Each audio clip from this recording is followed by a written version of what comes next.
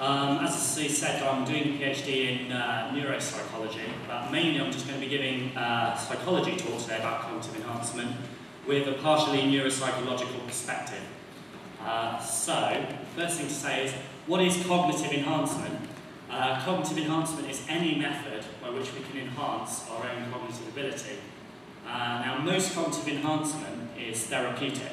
So what we're trying to do is to take people from a H-, I'm meaning below human average level of ability, such as they might have if they have a condition like attention deficit disorder or an acquired brain injury, which is my area, up to a sort of human average kind of level.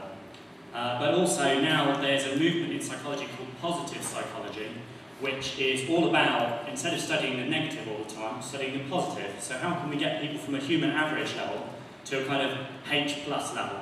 And in this case, when I say H+, I really mean above human average rather than strictly transhumanist, so to speak.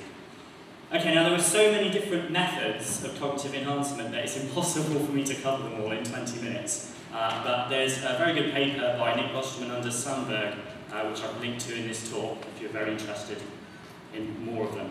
Okay, so what I'm going to do is I'm going to focus on 5 different methods of enhancement and talk about those in a little bit of detail. Okay, so the first thing I'm going to talk about is brain training software, which is something that's been around a lot recently in the media.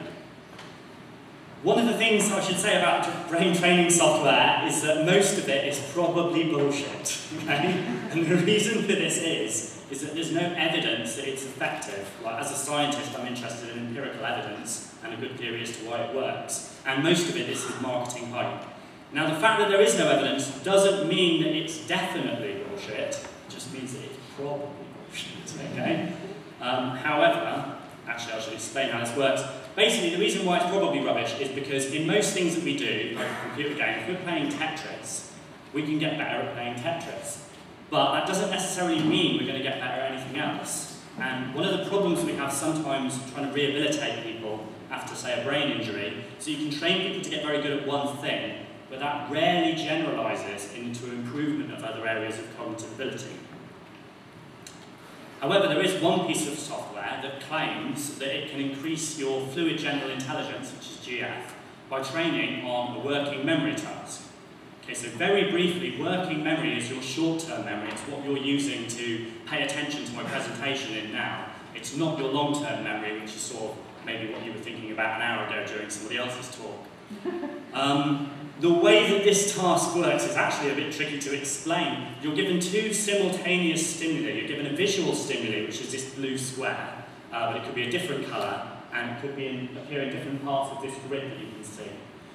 You're simultaneously given an auditory stimuli, a sound, at the same time, and it's called a dual N-back task. So what you have to do is left-click when the visual stimuli is the same as it was N stimuli ago. So 2 back would be if it was the same as 2 ago, 3 back would be the same as 3 ago. And likewise for the auditory stimuli. So what you've got is 2 separate things going on simultaneously, which you have to match to whether or not they were the same as 2, 3, 4, 5 N steps back. So that's a dual N back task. Now I've tried this, and I found it really, really hard. And so I agree with what someone said on an internet forum. Until now, I've never played a game so fucking hard that the demo made me quit. But there's an analogy here with weightlifting. Anyone could just lift a little weight, pretend they're working out, right? If you want to get more intelligent, you've got to really push yourself. So what these people claim, and they've actually got some evidence behind it, which is why this one is probably not bullshit, is that the people that practice on this, so if you see, we've got a notebook graph here, the black dots represent the training group and the white dots represent the control group. Understandably, the training group that were training this game got better at the game, which you sort of expect. And then later on, they plotted them as an increase in IQ points. And what they're saying is that over 19 days of training this game for, I think, about half an hour a day, they've gained 5 points of intelligence. And they're putting that down to fluid intelligence as well, which I haven't really got time to explain. But now, I've got a few criticisms of the study, but if it's true, here's something that can increase your IQ by 5 points, and there just isn't anything else out there that's making that claim. You could argue that they did the IQ test 4 times. Are they getting a practice effect on on the IQ test as well. That's what I think, but maybe it actually works. I find it really hard. Final thing to say is that other training regimes of working memory have shown that people get increased prefrontal and parietal lobe activity, which are areas that we know to be critical to working memory, so it would suggest that the tests are doing what they say they're doing. Okay, so the next thing then is meditation. Now, I know one of our earlier speakers spoke quite a bit about meditation. I'm going to come at this from a slightly different perspective, looking at a lot of the psychological and neuroscientific evidence. So here we have a monk who's wearing EEG, like scalp and face electrodes, to detect some of the electrical activity in his brain as he's meditating. And I should say that this is Richard Davinson's research group in the University of Madison, Wisconsin. Okay, so psychologically speaking, a mindfulness meditation involves practicing being aware of your thoughts, but in an emotionally relaxed and non-judgmental way. And the concentration aspect of meditation involves focusing your mind on whatever you're meditating on, normally your own breathing, and letting go of intrusive thoughts. So whilst there are a lot of different meditation techniques out there, most meditation techniques have like these two elements to some extent.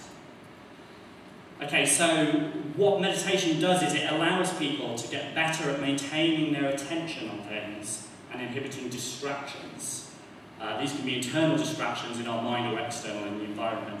And it also helps people to get better at self-regulating their emotions. And these guys tested people compared to a randomised control group that thought they were doing meditation, but really it was just nice relaxation. Okay, some of the brain changes associated with meditation is increased cortical thickness in the prefrontal cortex, which is all to do with self-control, attention and working memory. Increased prefrontal cortex volume again, and also decreased amygdala volume. The amygdala is part of the limbic system of the brain, which is critical to a lot of emotions, but especially negative emotions. And also increased neurotransmission of dopamine in experienced meditators while they're meditating. That was important to come back to. Okay, so another reason why I think meditation is being studied so much by scientists is because of the attitude, particularly with some of the Buddhist practices. The Buddha was supposed to have said, test my teachings as you would test gold. Basically what it means is don't blindly accept this, test it, otherwise it might be bullshit. But anyway, the Dalai Lama has also said, if science proves that some belief of Buddhism is wrong, then Buddhism will have to change. Okay? And that's a religious leader saying this. And I think this is why they're even able to collaborate with scientists, because they've got a sort of similar kind of worldview.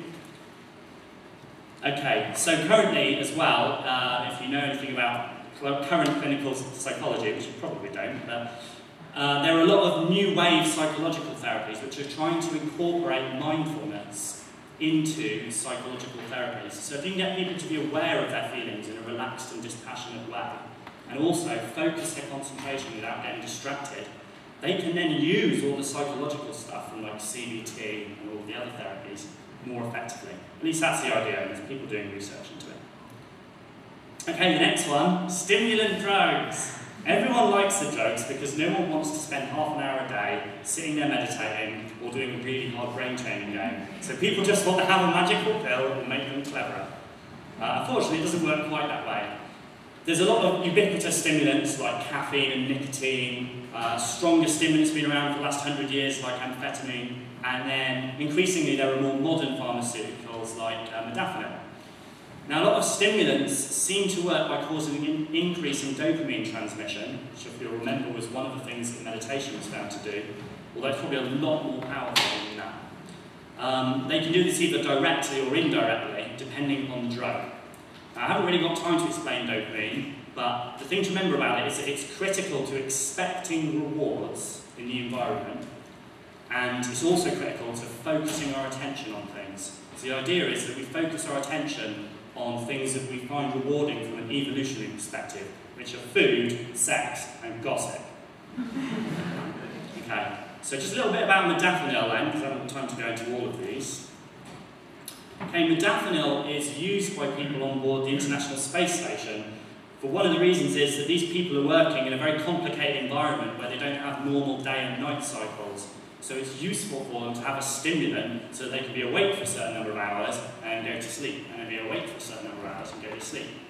And it's also supposed to increase their performance if, for example, they're doing an 18-hour spacewalk, which is a long work shift to ask of anyone. And it's also used by the US military, especially the Air Force, because they often have people on long combat missions or people that need to be in a state of readiness for maybe 18 hours or 40 hours or something. Now, they used to use amphetamine. What they found is that it makes people a bit trigger happy. Okay? There was an incident in which some Navy pilots thought they were seeing some Afghans, bombed them, and then found out it was Canadians. And in their court-martial, they said, in their defence, "But you gave us amphetamines and put us in an F-16. I'm sure they said it a bit more sensibly than that. But in contrast to amphetamine, which can make people very, very reward-driven, modafinil primarily increases norepinephrine, which people used to call noradrenaline. But it does also increase dopamine, as has been found recently.